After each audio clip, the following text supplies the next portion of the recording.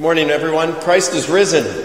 Amen. And it's so good to have James Earl Jones in this congregation this morning. Love that voice, brother. I was brought up in a Christian family and became a Christian at the age of 10. Never really questioned my faith until I got to grad school. And then I began to question it in a major way as I finished up. And the reason I started questioning it was I'd just been brought up in a Christian environment my entire life. I was never really exposed to any other worldviews. And I recognized that people of other faiths mostly were in the same situation. So how did I know that what I believed was true rather than this is just the way I was raised to believe? Now, I thought I had a relationship with God, but so did people of other faiths for the most part. So again, how did I know that what I believed was true? I used to tell people, well, if you want to know if Christianity is true, just open your Bibles and start reading maybe the Gospel of John and pray and ask God to show you if it's true, and he will. And then Mormons came to my door and they said, if you want to know if the Book of Mormon is true, just read the Book of Mormon and ask and pray with a sincere heart for God to show you whether it's true, and he will show you it's true. And I got thinking, wow, that's kind of the same thing. Muslims in the Quran says if you want to know if the Quran is correct, just try to write a chapter like one in the Quran and you'll find that you can't. So, I mean, there's these different kind of truth claims and different tests for them. But I'm thinking, how do I know that Christianity is true? If this really involves the eternal destiny of my soul, if it really is that important, I want to know the truth. I don't want to be a Christian just because this is the way I was raised. I want to believe it because it's true. And so I started to think about this, and I contacted a friend of mine, well, he wasn't a friend at the time. He was a professor where I was attending school at Liberty University named Gary Habermas. He was known as a professor who was really approachable, that you could go to him and ask questions and express doubts, and he wouldn't put you down. And the reason being is because he had experienced doubts in his life about the Christian faith, and it really worked through them. Gary Habermas has become the leading authority in the world on the resurrection of Jesus. And so I asked him about it, and we sat down and talked, and that solved my doubts for the moment. When I got out of graduate school and went into the real world and started bumping into people who weren't Christians, they brought up all sorts of objections, and then my doubts came back. How do I know that this is true? I'm not looking for pat answers, I'm looking for truth. And so back on the phone with Gary Habermas. And over the years we had many conversations, and it's odd for a student and as a teacher to become really good friends. It's rare. It does happen at times. And it just so happened, I don't know if it was just our personalities or what, but we became really good friends.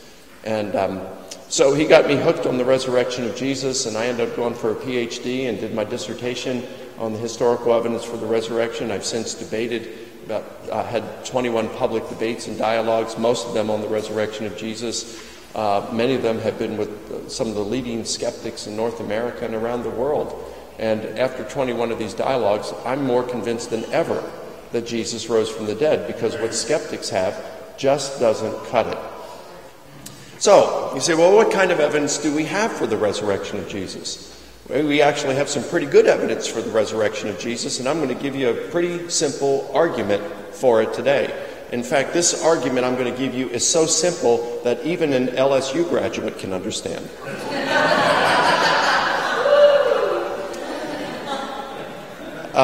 So, as all of us here in Alabama this morning talk about that, let's dive right into this.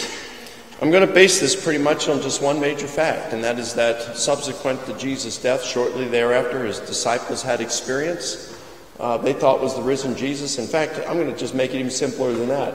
We're just going to have to establish that the disciples claimed that Jesus rose and had appeared to them.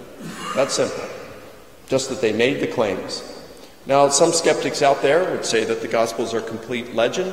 Some would say that the Gospels are partial legend. Some would say that Gospels are just not historically reliable. I have lectures I could do on that, but I'll tell you what, we're just going to say, forget the Gospels this morning. We can still establish that the disciples claim that Jesus rose from the dead. And the way that we'll do that is we'll go to the Apostle Paul. And the reason being is because Paul wrote before any of the Gospels.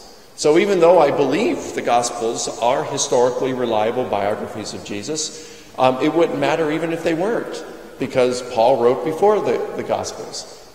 Now, in 1 Corinthians chapter 15, which is one of the very earliest of the New Testament literature, and although the Gospels are listed first in our New Testament, they weren't written first. The letters of Paul are probably the earliest. Maybe the letter of Hebrews could be early. Maybe James is very early as well. We just don't know the exact dates, but we do know Paul's letters are quite early. And Jesus was crucified either in 30 or 33 AD, and Paul converts to Christianity just a few years afterward. He was a persecutor of the church. He hated the Christians. He hated the church. He wanted to destroy the church. So he was, by his very own testimony, he was arresting Christians, having them beaten, having them imprisoned, and having them executed for being Christians. And he thought this was God's will. And then all of a sudden one day he had an experience that he was convinced was the risen Jesus appearing to him. And it radically transformed his life from being a persecutor of the church to one of its most able defenders. Now, that is not to say that we can prove historically that Paul saw Jesus. We can prove historically that Paul believed that he saw Jesus, okay? We can also prove historically that Paul knew Jesus' disciples, because Paul says he did. In 1 Corinthians chapter 15, verse 11, he says, whether it's what I'm preaching about the resurrection or they, the apostles, this is what we're preaching, the resurrection of Jesus, and this is what you believed. In Galatians chapter 1, Paul said that 3 years after his conversion, he went up to Jerusalem and he met with Peter, the lead apostle, and also visited with James, the brother of Jesus. In Galatians chapter 2, Paul said that 14 years later, he went back up to Jerusalem and he met with the pillars of the church, Peter, James, and John, to run the gospel message past them to ensure that he was preaching the same thing they were preaching. And he said they verified that his teaching was in alignment with theirs. In other words, fist bump, Paul. Good job, brother. Keep up the good work. Now, this is what Paul says. And for all we know, historically speaking, Paul could have been lying. So historically, we look for corroborating data. And it just so happens we have some. You see, Clement of Rome and Polycarp were probably disciples of the apostles Peter and John, respectively. And we have a letter written by each of them. So if Paul had been teaching a gospel message that was different than Peter and John, we would expect Clement and Polycarp, when they mentioned Paul, to say something perhaps negative about him. What we do find in 1 Clement, Clement places Paul on par with his mentor Peter and refers to Paul as the blessed Paul. Polycarp quotes from Paul's letters twice, refers to them as part of the sacred scriptures. And then he says, and I quote, Paul accurately and reliably taught the message of truth. Now, this is not the kind of things you say about Paul if he's teaching a different gospel message than Peter and John, your mentors. It is precisely the thing you say about Paul if he is teaching what your mentors, Peter and John, were teaching, the very thing that Paul said that Peter and John agreed with his gospel message. We could go even further. I could give you further evidence, but that will have to suffice for now. We do know that Paul was preaching the same gospel message as the Jerusalem apostles. So when we come to 1 Corinthians 15, Paul in verse 1 opens, he says, I want to remind you of the gospel message that I preached to you. Whoa. This is the same gospel message that Paul had verified by the Jerusalem apostles just a few years before. And he's saying, this gospel message, I want to remind you of it. And now he's going to tell us what it is. In verses 3 through 8, Paul says, he gives this ancient creed. He says, I delivered to you what I also received. In other words, I gave to you back in around the year 51 when I established your church here in Corinth. I gave to you a tradition that I had also received from others. He said, Christ died for our sins according to the scriptures, and that he was buried, and that he was raised on the third day according to the scriptures, and that he appeared. Now, here's what's interesting about this. We know it's an oral tradition for a number of reasons. Number one, it says delivered and received, which were two technical terms for the imparting of oral tradition. But also, we know it because there was, like today, if we were going to give, say, if I said to you, Amazing Grace, how sweet the sound that saved a wretch was like me. I once was lost, but now I'm found, was blind, but now I see. you would know that that is a hymn or a poem of some sort. Why? Because there's a rhythm to it and because there's a rhyme at the end. Well, the ancients had that kind of stuff too. One of their techniques was called parallelism, which would go long, short, long, short. So notice that in this creed. Christ died for our sins according to the Scriptures, and that he was buried, and that he was raised on the third day according to the Scriptures, and that he appeared. Pretty cool, huh? So this is oral tradition. And then in verses 11, 12, and 14, when Paul refers back to this tradition, he refers to it using the Greek term kerugma, which we use the term kerygma in English, which means official and formal proclamation, public proclamation. So, in other words, this is what Paul, he's given the official and formal public proclamation of Jesus' apostles here on what happened to Jesus. And he says, Christ died for our sins according to Scriptures. He was buried. He was raised on the third day according to Scriptures, and that he appeared. And then he lists 6 resurrection appearances of Jesus. To Peter, to the 12, to more than 500 at one time, to James, to all the apostles, and then Paul says, last of all, he mentions himself. So 3 individual appearances, 3 group appearances. We'll get back to those in a moment. But this is the apostolic preaching right here. Jesus died, was buried, was raised, and he appeared to individuals and groups. So we can firmly establish that the disciples claimed that Jesus had appeared. And we've looked at the literature. I've looked at it since 1985, the academic literature. And I can't find a single scholar, single skeptical scholar, who would say that Jesus' disciples did not claim that he had been raised and had appeared to them. Now, the skeptical scholars don't believe they actually saw Jesus, but they will at least acknowledge that they claimed that Jesus had been raised and had appeared to them. Now, this is where our simple logic comes in for a simple case for the resurrection that you will be able to take home with you. And even if you go out to lunch today and you get in a conversation with your waitress or waiter, you will be able to give them a short historical case for the resurrection of Jesus. All right? And you may not even have to take notes in order to do it. That's how simple this is. All right? Do you like that? All right. Here we go. It's real simple. The disciples claimed Jesus appeared. He either appeared to them or he did not appear to them. Can you think of any other option? No, I can't either. This is in logic, they call it the law of excluded middle. There is no other option here. Let's investigate the option for a moment that they claimed that Jesus appeared to them, but he did not actually appear to them. All right? So, in this case, they either knew that he did not appear to them, or they did not know that he appeared to them. Can you think of any other option? So they either believed that he appeared to them, or they did not believe it. All right? Let's consider the option for a moment that they did not know. In other words, they claimed that he appeared to them, but he didn't, and they didn't know it. In other words, they believed it. Only real option there is a hallucination of some sort. What would have led them to believe it? It was a hallucination. Well, as my colleague Sean White was talking about in the Sunday School hour, hallucinations are just not a good option. Believe it or not, though, it's the most popular option put forth by skeptical scholars today.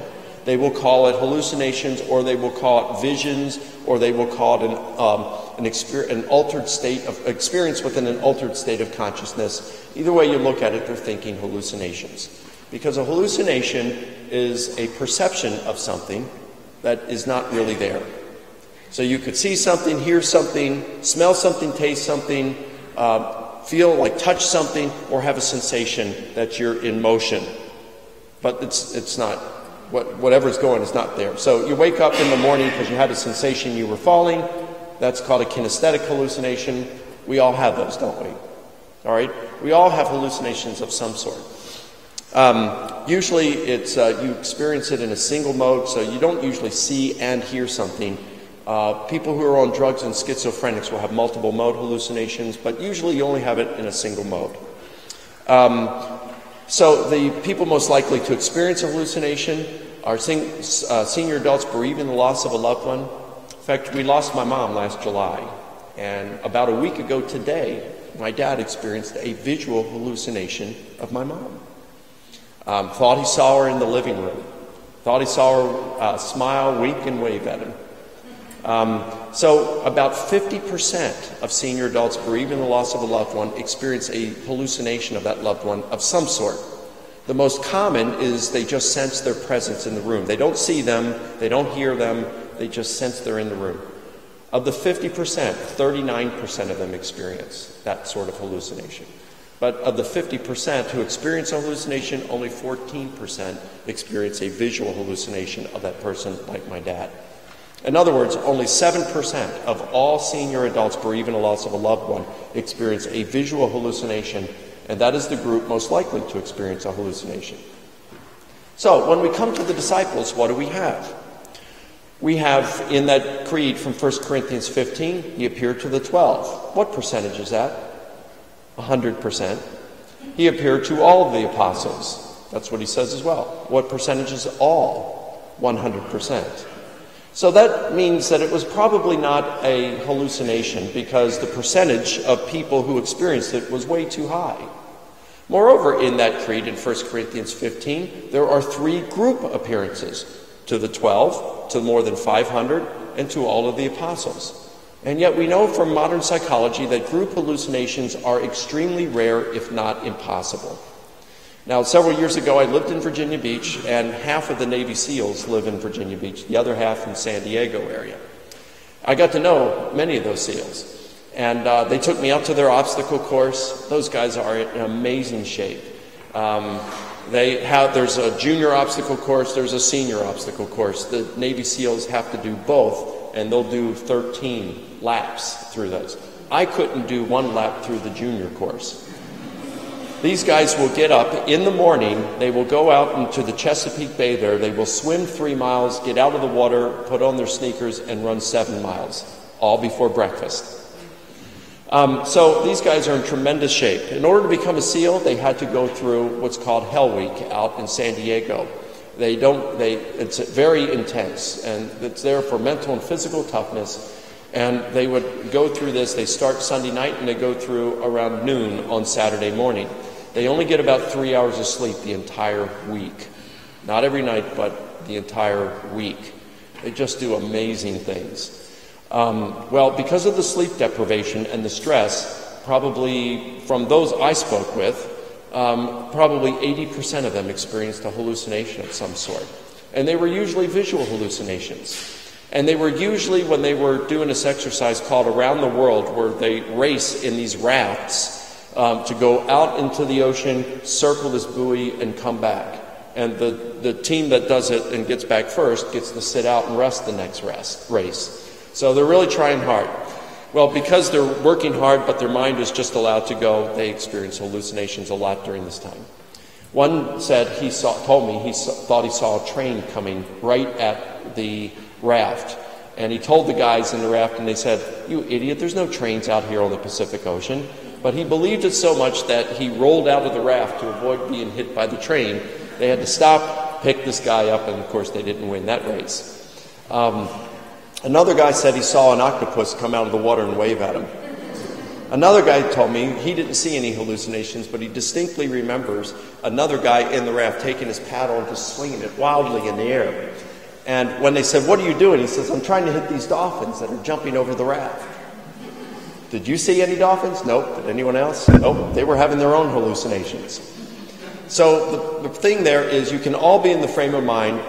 Most of you could even be experiencing hallucination, but you're not going to experience the same hallucination. All right, because hallucinations are in the mind of an individual. You can't participate in another person's hallucination. They're like dreams in that way. All right? So, and hallucinations would not account for the appearance of Paul, because Paul was not grief-stricken. Paul was glad Jesus was dead. Jesus would have been the last person in the world that Paul would have expected or wanted to see. So hallucinations just simply cannot account for the historical data we have. It cannot account for why the disciples believed or claimed that Jesus had appeared to them. So, now we look at another option. The disciples claimed that Jesus appeared to them, he didn't appear to them, and they knew it. We have 2 options. They knew it, and it's because they lied, or they knew he didn't appear to them, but they were using resurrection merely as a metaphor for some other message. So let's look at both of these. Did they lie?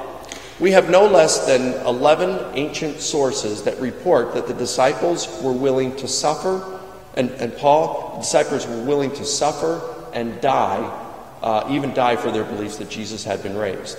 Now, you may not remember this part, but I mean, just to list some of these for you, you've got Luke, Tertullian, John,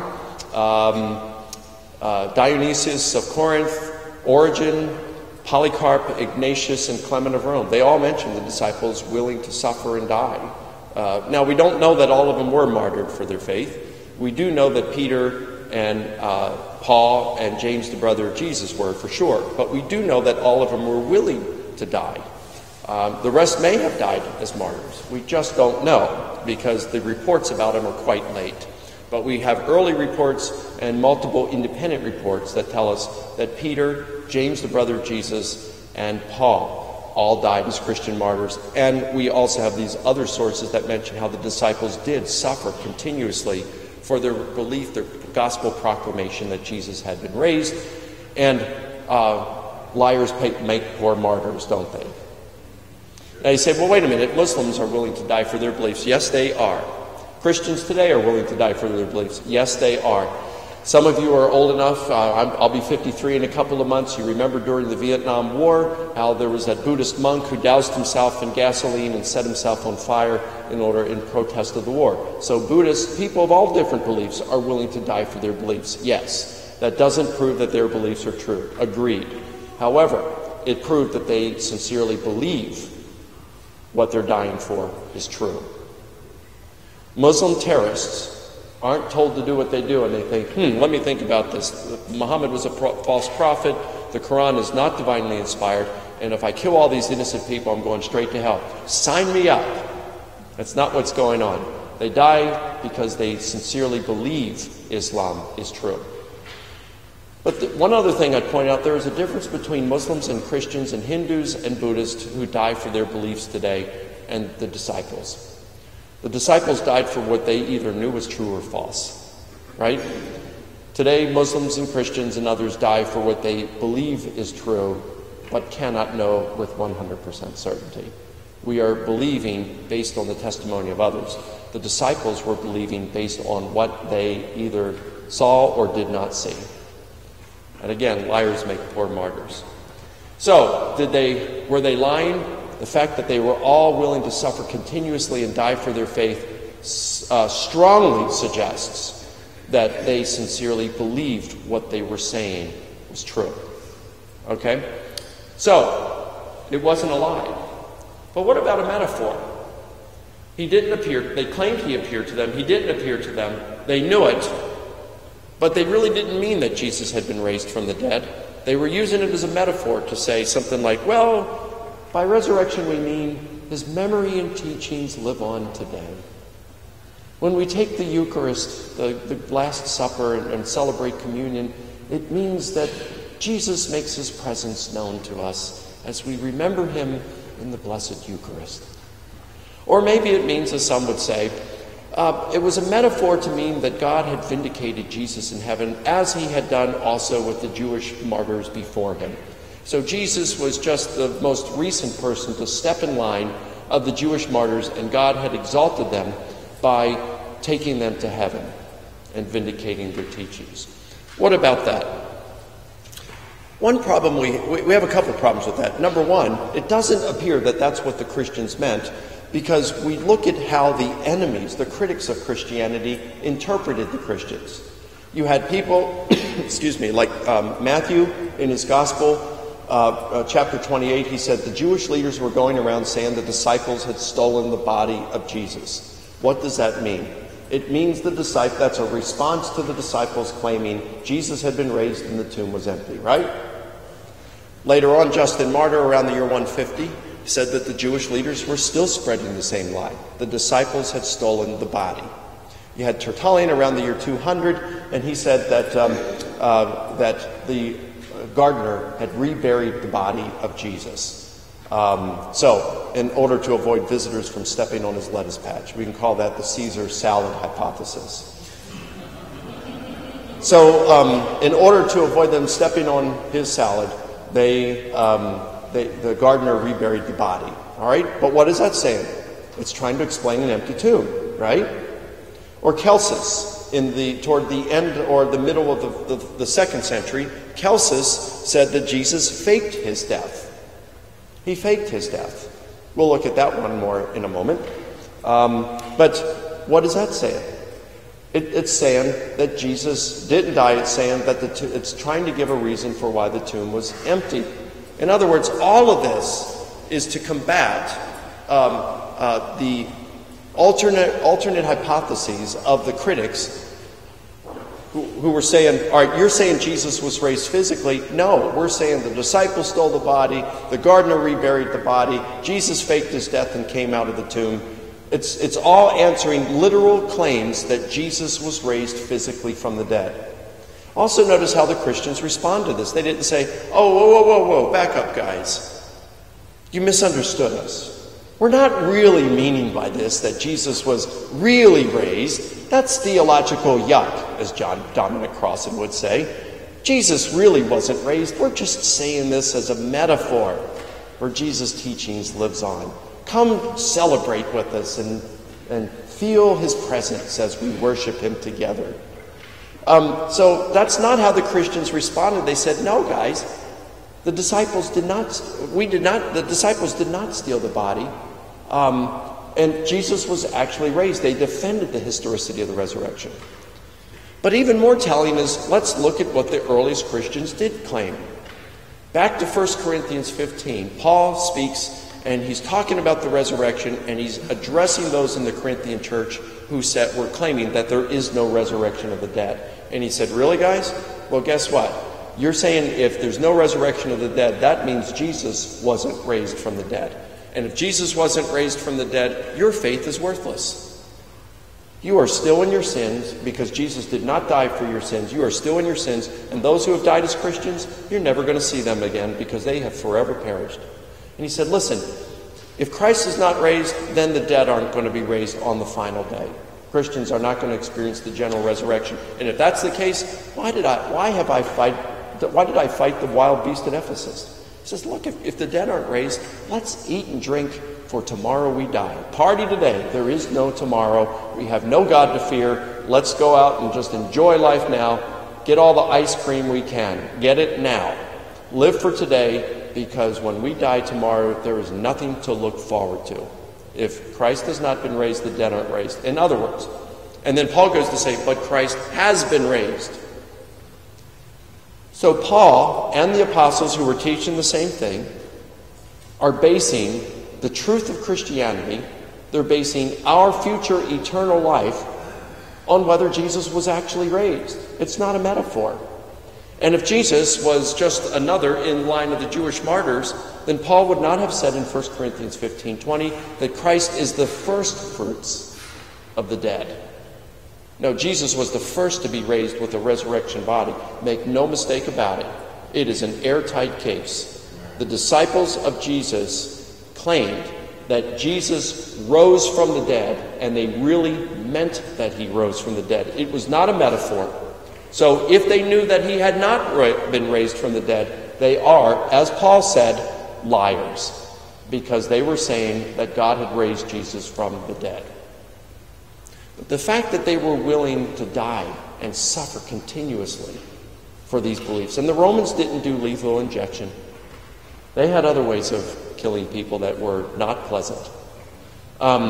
So if they were all willing to suffer continuously and willing to die for their proclamation that Jesus was raised from the dead, they had to really believe it.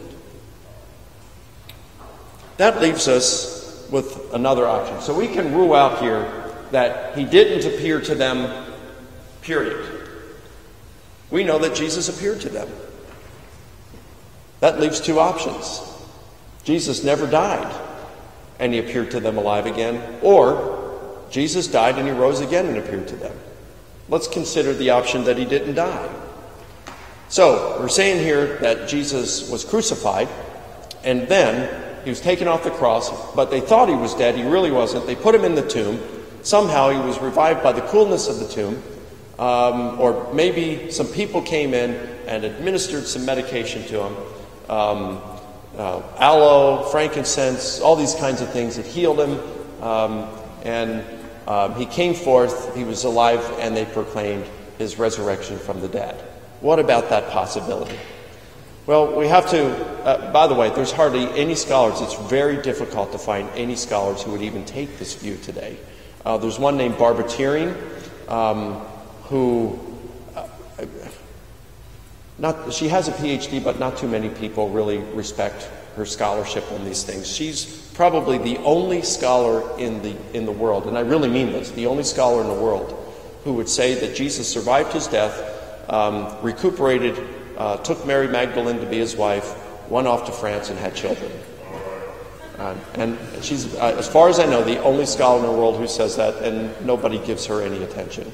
It's kind of like the early episodes of American Idol when they get on here and they sing and think they're doing a great job, and everybody's like, yeah, right. Well, that's kind of how they look at that hypothesis that Jesus survived death, and a number of reasons why. The process of crucifixion was extremely brutal. It was difficult to survive crucifixion. After the scourging, the way crucifixion worked, you could tell when a person was dead because when you're on the cross, you were quite active. You would push up in order to expel excess carbon dioxide, and then you would go back down. And that's why they would break your legs, so you couldn't push up anymore. You'd stay down in this position, you would go into painful convulsions and die. I've spoken to physicians on this, people who have treated soldiers injured in battle. My physician friend told me that if a person's in that down position, not breathing and they're like unconscious for 5 minutes, they're not coming back to life. They couldn't even bring them back to life with modern medical technology. There's only one account of in antiquity of a person surviving crucifixion. The Jewish historian Josephus, in the 1st century, reported that at the time of the fall of Jerusalem, around the year 70, Josephus saw 3 of his friends who had been crucified. So Josephus went to his friend, the Roman commander Titus, asked him for a favor to save his friends. Titus commanded that all 3 of his friends be removed from their crosses and provided the best medical care Rome had to offer. In spite of this, 2 of the 3 still died. So even if Jesus had been removed from his cross and provided the best medical care Rome had to offer, his chances of surviving were still very small. But to complicate things, we don't have any evidence whatsoever, no reports at all, ever, that Jesus was removed intentionally or that he was provided any medical care whatsoever, much less Rome's best. The only one who even suggests it would be Celsus in the middle of the 2nd century. And imagine, and by the way, historians have to go with not possibilities, historians go with probabilities. And since that's only that one account that we have that even suggests that Jesus faked his death, we have to look at the effects of crucifixion, and we have to look at not what's possible, but what's probable. Finally, imagine what Jesus would have looked like. He's scourged, he's crucified, and let's say they were able to get him up and around somehow after just a day and a half. What would he look like when he came to his disciples? Can you imagine? Here he is, hunched over in his pathetic and mutilated state, wounds still weeping, and they'd look at him. They would not say, "Wow, I can't wait to have a resurrection body just like yours." They would have said, "Let's get you a doctor. You need some serious help, Jesus." It would not have convinced the disciples that Jesus was raised from the dead. Alive, yes. Raised, not a chance. So, the hypothesis that Jesus appeared to them because he was not dead, had never died, doesn't work. That leaves us with one other option. And that is that Jesus' disciples claimed that he had appeared to them. He appeared to them, and the reason he appeared to them is because he was raised from the dead. It's the only logical option that is left. And when we consider that Jesus predicted his death, that he claimed to be God's uniquely divine Son, that he came because God had chosen him to usher in his kingdom, and that brings salvation to us, and that we can have salvation through him and him alone, it makes a whole lot more sense that it's within this context that we would have such evidence for a resurrection. What does this mean for us today? Of course it means forgiveness of sins. We live in a world of great darkness, don't we? Moral darkness, spiritual darkness. We see it some here in the United States. We see it in things like human trafficking and many other things. But you know, it's even more prevalent overseas. The evil in this world is just terrible.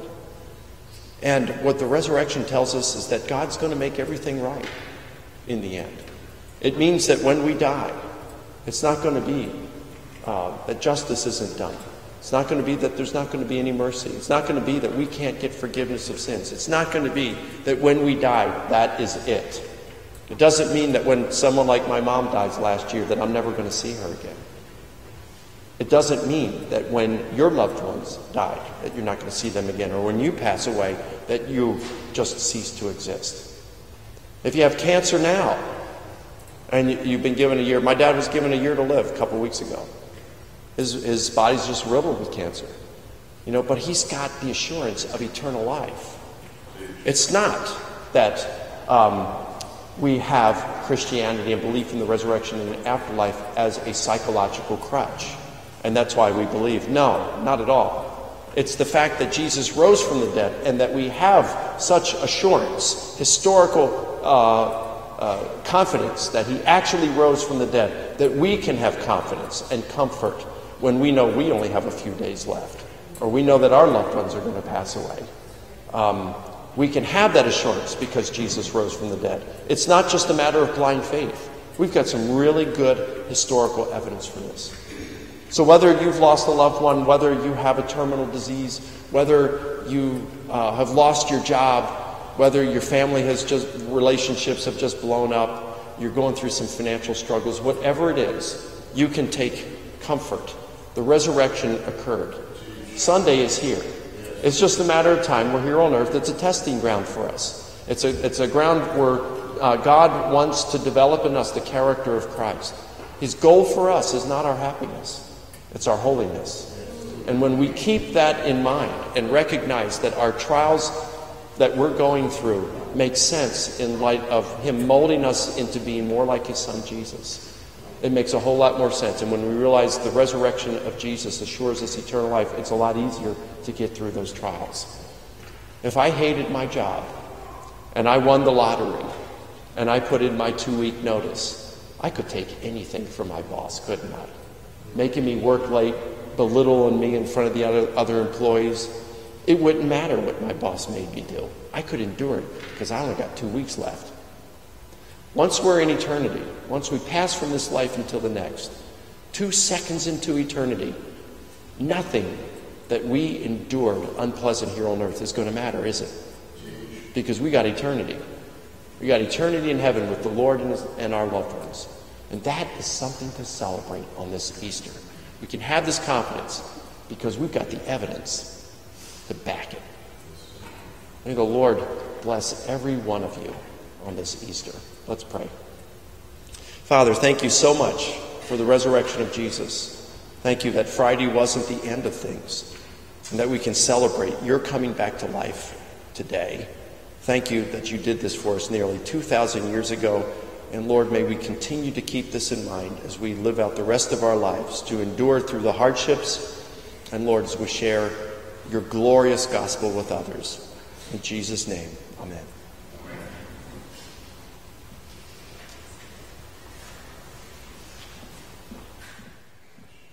Brothers and sisters, stand for the benediction.